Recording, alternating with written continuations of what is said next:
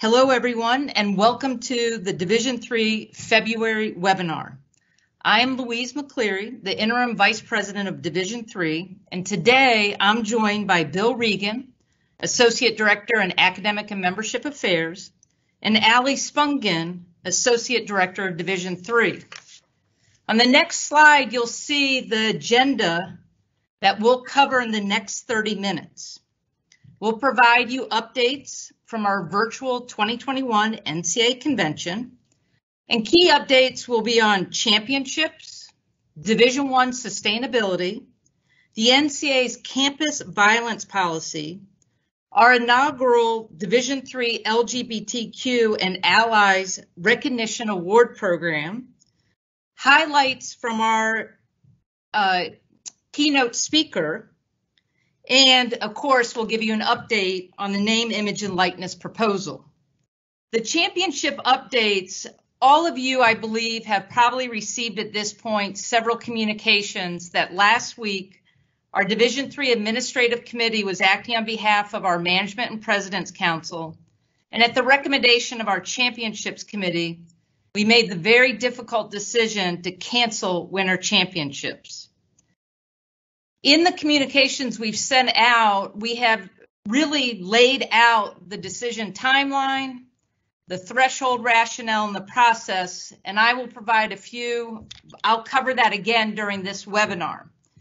Our Championships Committee had been really looking at what constituted a national championship back last summer.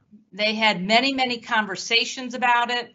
And in August, they developed thresholds of what they thought needed to happen to have a national championship this year. And what they looked at is geographic diversity, participation numbers, conference automatic qualification. And those AQs were important because really 3/4 of our brackets are typically filled by our conference AQs. So they established the thresholds. As all of you know, we ended up canceling our fall championships. And then our championships committee really was monitoring what were we going to do with winter championships. They kept the councils apprised of their discussions and their monitoring. And really what they said and they had as a goal is let's make sure this is a membership decision. So they sent a survey out in December asking institutions what their plans were regarding winter championships. They knew, though, that many had not made that decision because their institutions were still working with local health authorities to make the decision of when would it be safe to reopen their institutions and to return to play. So they followed up the December survey with a January declaration. It was sent on January 19th to every athletics director. The good news is that we had a 98% response rate. And what they were looking for in that declaration were for institutions to say, not only am I participating now or I plan to participate, but will I be able to meet the minimum contest to qualify for winter championships? When they received the responses back, what they determined and what they saw is that the participation numbers were much below the thresholds that had been established. And based on those low participation numbers, they made the recommendation to our administrative committee to cancel championships. And so I wanted to give you that additional information regarding how they came to their decision. It was over many months, many hours of discussion, and then the recommendation to the administrative committee to make that final decision. What the championships committee has been doing in addition to looking at winter championships is that they've really also now started to turn their attention to spring championships. And some of the recent actions that they have moved on, you see on the slide in front of you. So they've reduced the minimum contest for spring to 50%. They have already made a decision that spring brackets and field sizes for both team and individual are at 75%. So that's where it currently is. They continue to have those discussions. They've also been monitoring and adjusting spring selection dates. And if you did not see the information in the championships monthly newsletter, it noted that they've already supported a 1-week selections delay for softball and baseball.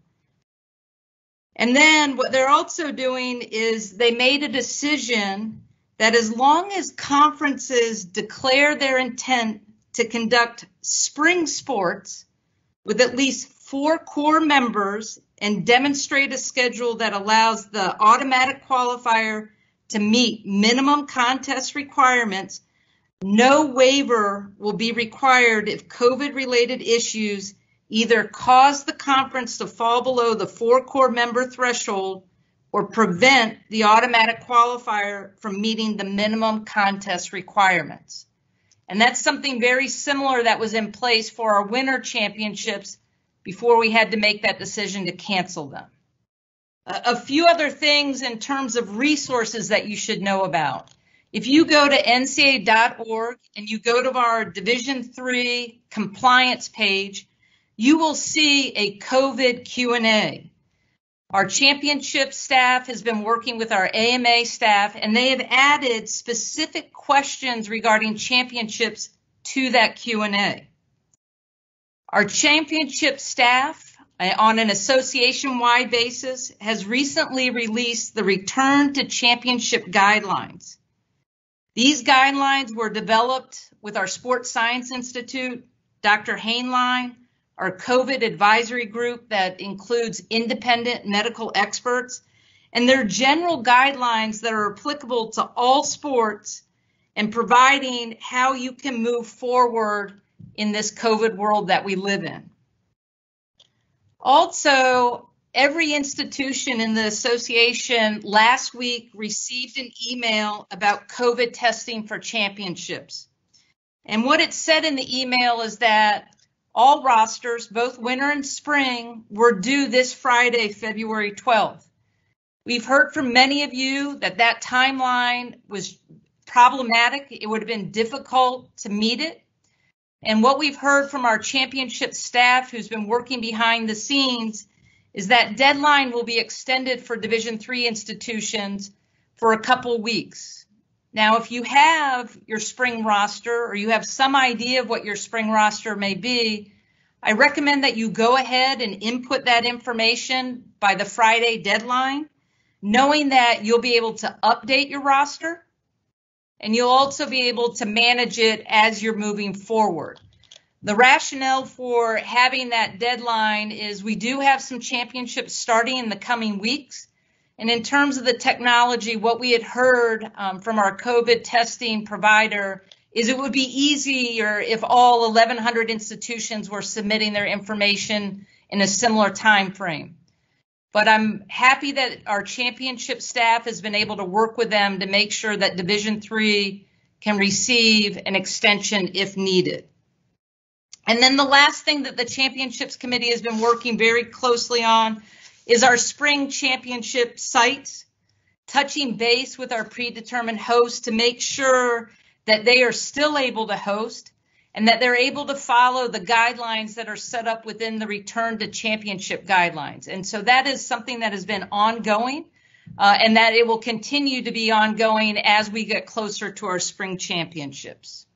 As you stated, Championships Committee already supported a 1-week selections delay for softball and baseball. When will a decision be made on moving back the selection date for lacrosse? It's a great question, Allie. The Championships Committee was meeting on a weekly basis. They just had meetings last week. My understanding is their next meeting is in early March, and I believe at that time they will be looking at other spring sports and selection dates.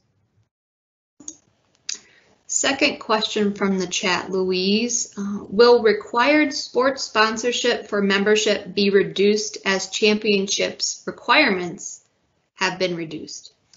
Another good question. So as mentioned, our membership committee is meeting February 24th and 25th, and this is one of the action items that's in front of them. As soon as they make a decision on that, We'll make sure to reach back out to the membership and let them know what that decision is regarding the sports sponsorship for membership purposes. So I would say that some type of communication will come out no later than early March. You may have heard some information about it, but during the virtual convention, both our Management Council and President's Council met and received this update regarding Division I sustainability. The Division I Board of Directors and the Division I Presidential Forum identified sustainability as a primary emphasis. And for many discussions, the pandemic accelerated that discussion. And so what the Division I Board has charged their Presidential Forum is to have a comprehensive review of sustainability within Division I. And what we're anticipating is that by this April, the Presidential Forum will give the Division I Board an initial report. The report will likely include some recommendations on short-term items like extending or making permanent relief provided in the past year due to COVID, as well as more technical regulatory changes to recruiting, student athlete eligibility, and financial aid, and playing and practice seasons. For example, the number of contests. After that initial report, we anticipate that there will be additional discussions with the Division I membership between this April and the following April, so over the next 12 months. And it will focus more on long-term sustainability issues related to, again, financial concerns, membership requirements, legal fees and governance. And we anticipate Division I taking action possibly in April of 2022 or at the latest in August of 2022.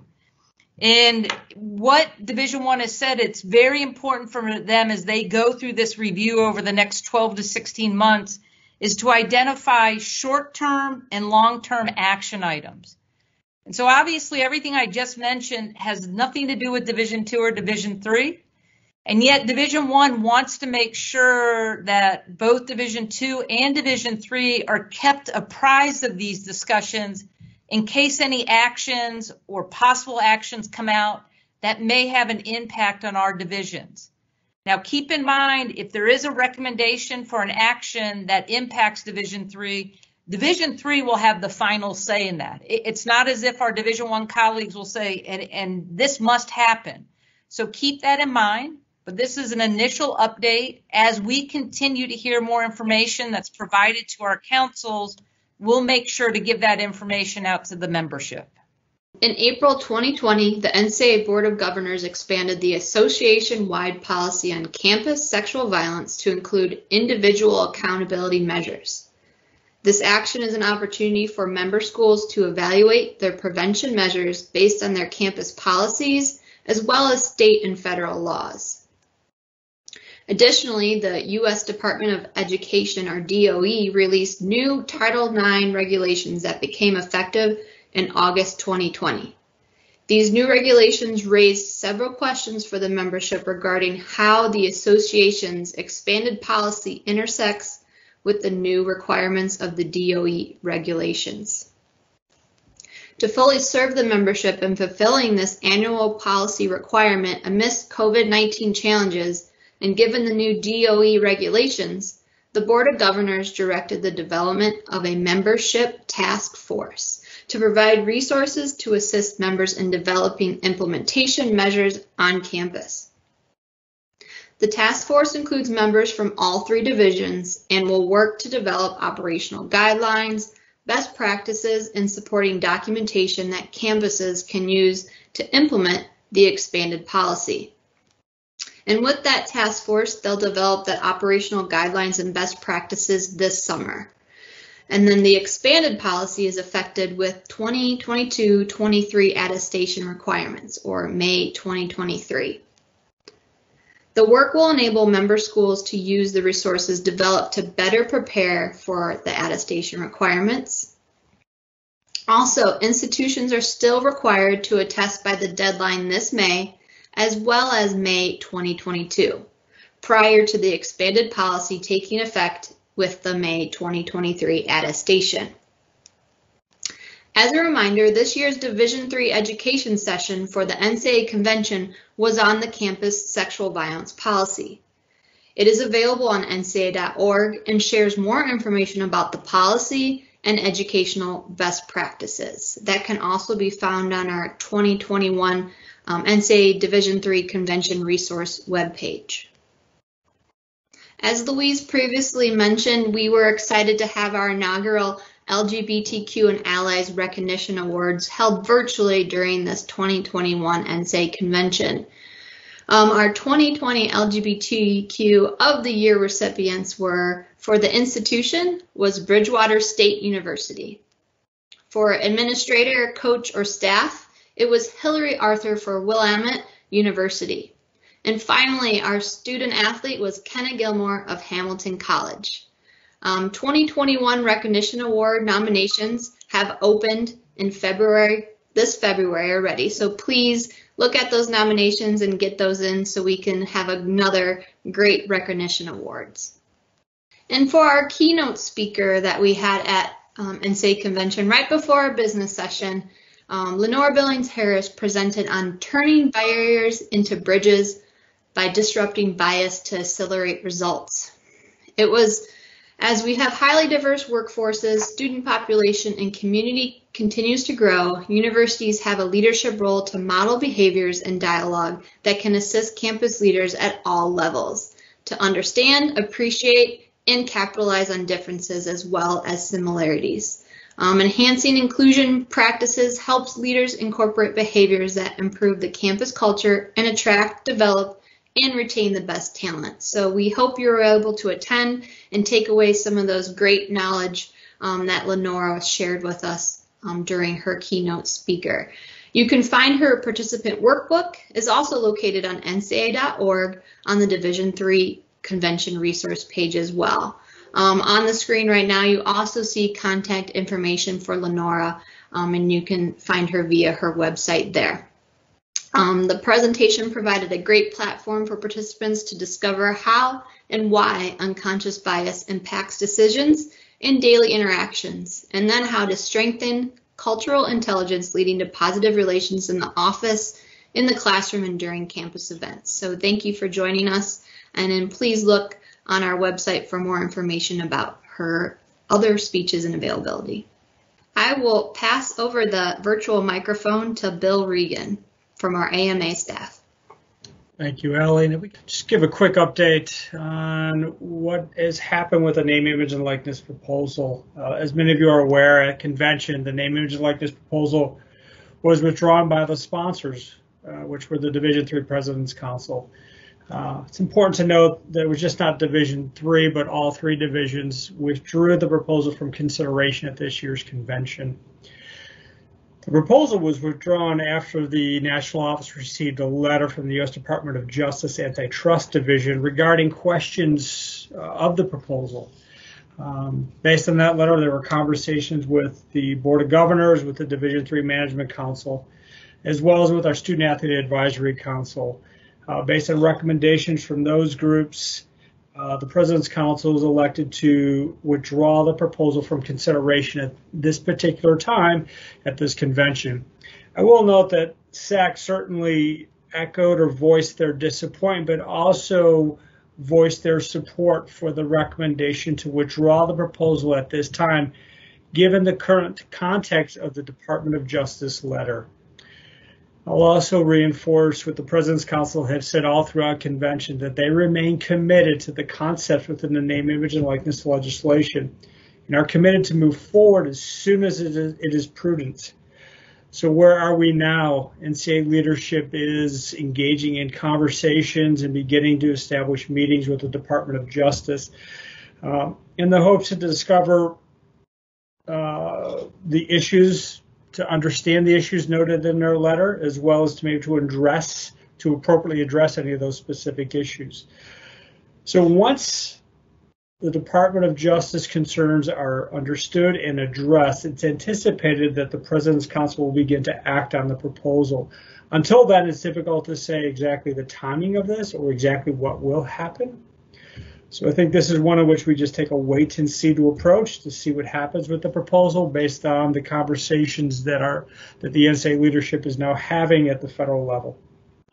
I thank you for your time this afternoon or this morning, depending on where you are. And I thank my colleagues, Bill and Allie, for joining me to provide these updates on this year's virtual NCAA convention. Take care, everyone. Stay safe. Bye-bye.